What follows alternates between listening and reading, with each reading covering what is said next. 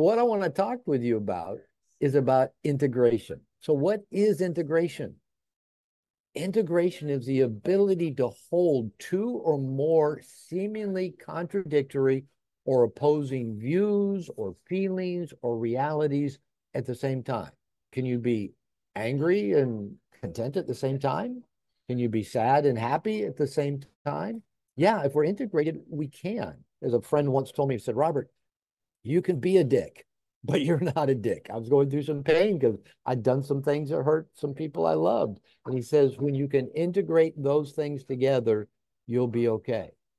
So the truth is, our ability to integrate, to be integrated men, is integrating our dark and our light, our happy and our sad, our future and our past, our material and our spiritual. It's being able to integrate all of these things together.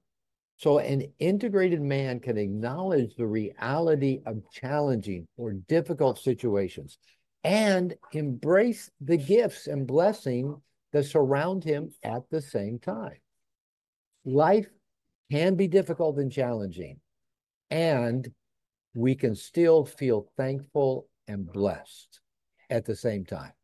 Integration is the ability to hold two or more seemingly contradictory or opposing views or feelings or realities at the same time.